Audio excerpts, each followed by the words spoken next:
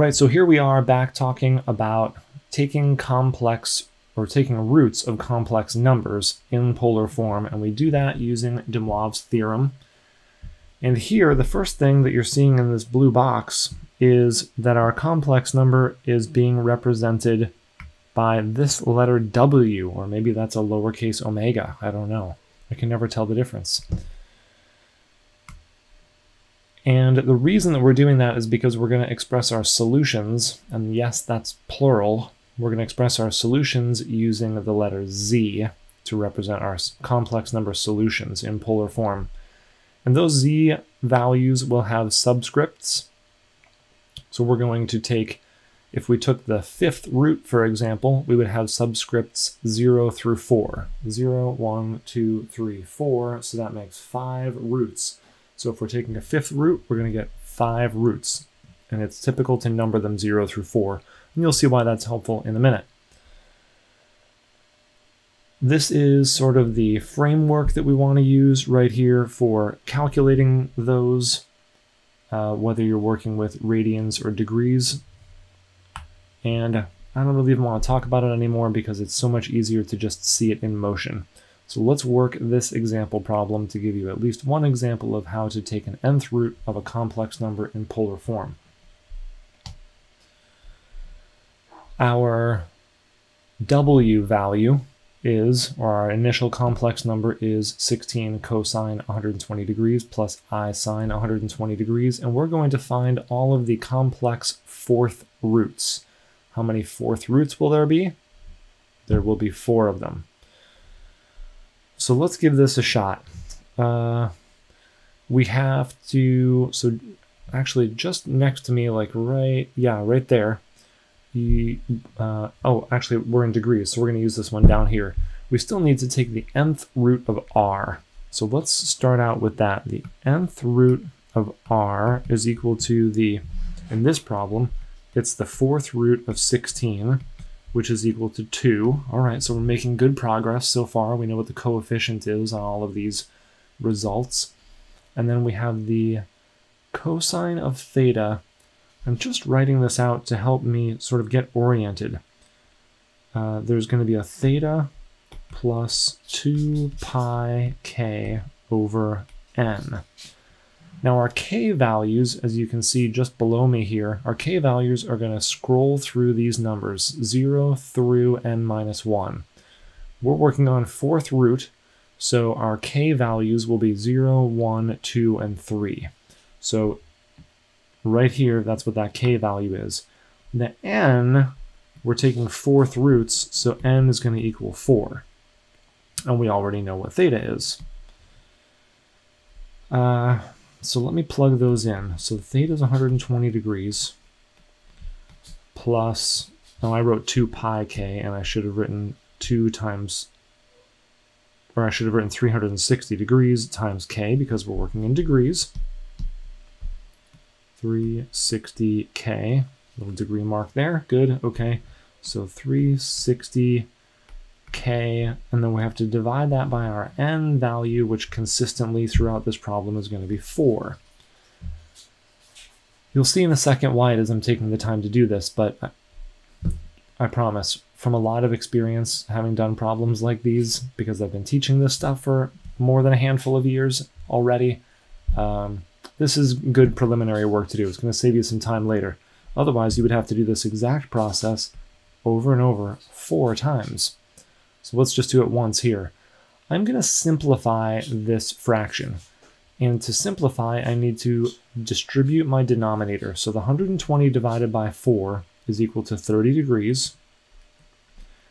Plus the 360 is also divisible by 4 and makes 90 plus k. It's really 90 degrees plus k. Or sorry, times k. So 30 plus 90k. That's how we're going to march through and calculate these theta values that will be part of our 4 answers. All right, let me show you. Z sub 0 is going to be our first answer. It's equal to the nth root of r times, I'm only going to write this out once, times the cosine of, we could make this a square bracket, the cosine of 120 degrees plus 360 degrees times our k value, which this time is 0. For our next solution, the k value will be 1. For the one after that, it'll be a 2, and then for the last one, it'll be a 3. But initially, we're using a k value of 0 divided by our n value of 4, plus I times the sine of all of that same stuff.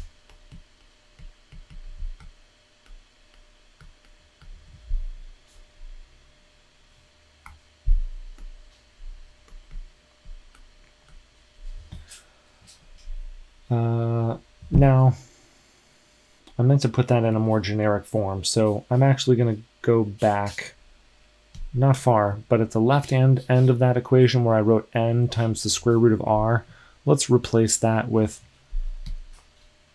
the 4th root of 16. All right, so this is how we are calculating z sub 0, our first solution. And now we have to simplify.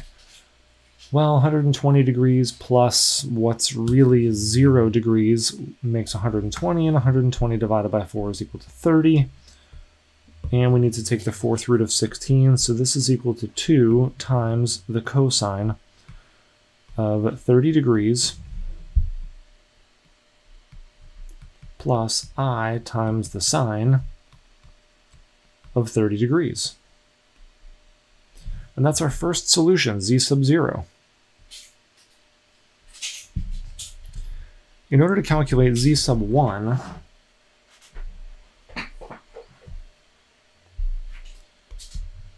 this time I'm going to immediately use the fact that the 4th root of 16 is equal to 2.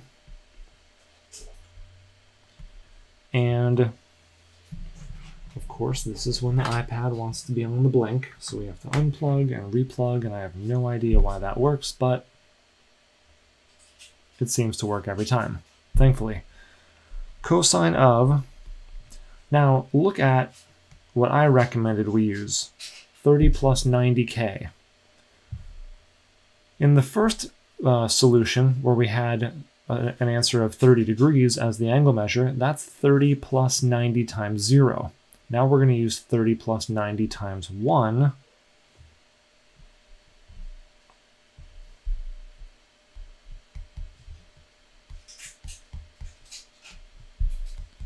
Plus I times the sine of, again, 30 plus 90 times our k value of 1.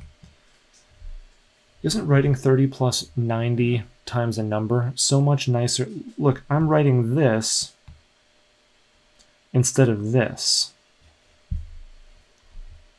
I like my way better, right? So again, nice to do this preliminary work so that then we can continue with this format instead of having to write this over and over again.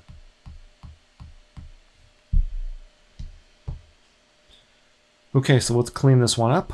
We've got 2 times the cosine of 120 degrees plus I times the sine of 120 degrees.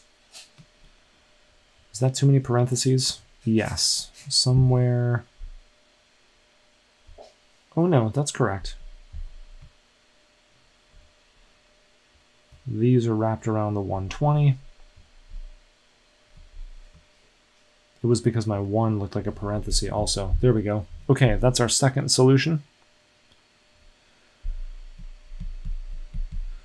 Our third solution is going to have the same r value, but the angle measure is going to be increased by another 90. We started with 0 90s, then here we had 1 90, here we're going to have 2 90s that get added on to the 30. Okay, so we're repeatedly adding an additional 90 degrees. So I've got 2 times the cosine, 120 plus 90. If you want to write that out, write it out.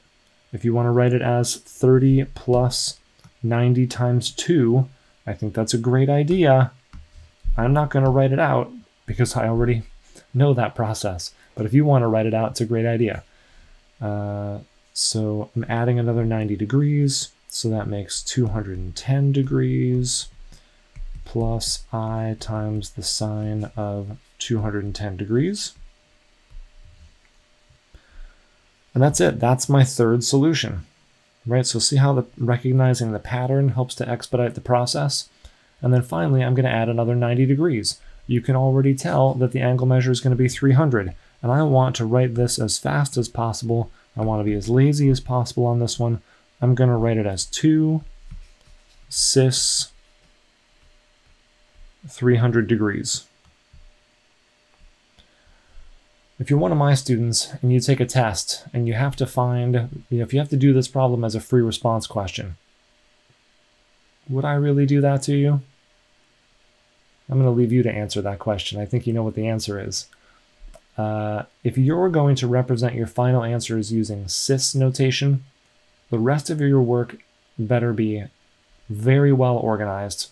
You should demonstrate to me at least once that you actually know what you're doing. So maybe you want to do, honestly, as long as you show me this work up here at the top, and then you go right into cis notation, that's fine. If you want to do the work that's at the top of the screen and then show me, this one time,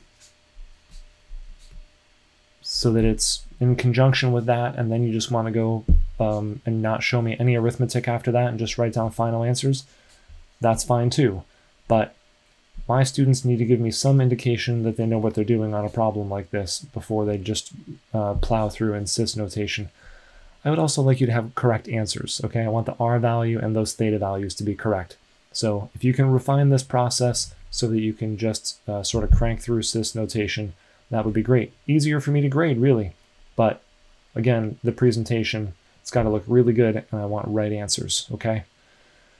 Thank you so much for joining me in this 4-segment conversation about complex numbers in polar form and some of the different operations that we perform on them, as well as how we plot them on the complex coordinate plane. I will see you next time. Thanks again.